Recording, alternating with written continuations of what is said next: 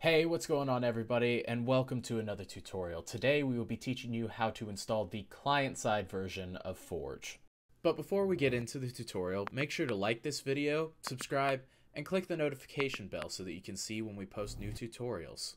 One of the most exciting parts about playing Minecraft is using mods. Mods allow for customization past vanilla Minecraft and can really change your gameplay in some awesome ways. However, adding mods is not as simple as putting them into a mods folder. You must be running the Minecraft Forge version in order for these mods to work. Forge is great as this modding API allows for tens of thousands of mods out there to be in your client. Installing Forge is not too difficult, and today we'll be walking you through all of the steps of how to. Don't forget, Forge is only for Minecraft Java Edition and is not made for Minecraft Bedrock Edition. There are many ways to install Forge on your Minecraft client. We will be walking you through how to install it on your base Minecraft launcher and how you can do it through the Twitch desktop app. First up is Windows.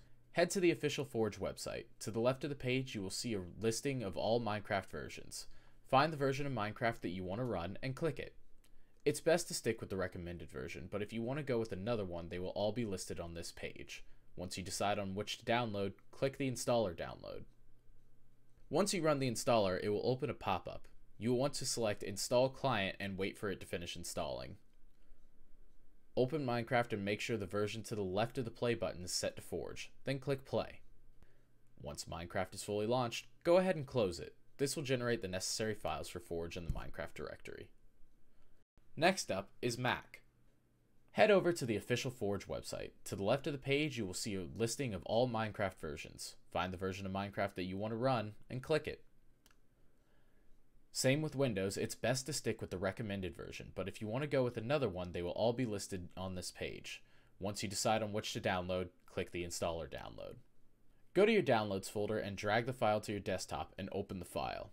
If you get an error that it can't be opened because it's from an unidentified developer, you'll want to go to System Preferences, search Security, and towards the bottom you'll see a message about it being blocked. To the right of it, click Open Anyway and then Open again. Once the file is open, go ahead and click Install Client and press OK. Go to your Applications folder and open up Minecraft. Make sure the version is set to Forge, then click Play. Lastly, we have the Twitch desktop app. Open up the Twitch desktop app and then head to the Mods tab. Select Minecraft and go to the Create Custom Profile tab. Enter in any name for profile name. Select the version of Minecraft you want your server to run and leave the mod loader at the latest version of Forge. Click Create and then head to the My Mod Packs tab. You should see your new profile being listed there.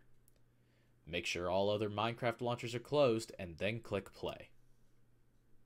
If you do run into any issues, here are some common ones that we've found. The version doesn't show up in Minecraft. If you've installed Forge but you aren't seeing the version being listed, it's highly likely that you installed the server version instead of the client one. Make sure to double check this. If you seem unable to install Forge, make sure that you have run the native version of Minecraft first. This generates the proper directories in which Forge is installed to. Adding Forge to your Minecraft client is the first step to enhance your Minecraft experience. By adding Forge, you can get access to the endless mods available on sites such as CurseForge. If you've seen videos of mod packs or similar, all of these require Forge as well. Don't forget that if you own a server, Forge must be installed on both your Minecraft client and your server. If you found this tutorial helpful, make sure to like and subscribe for more.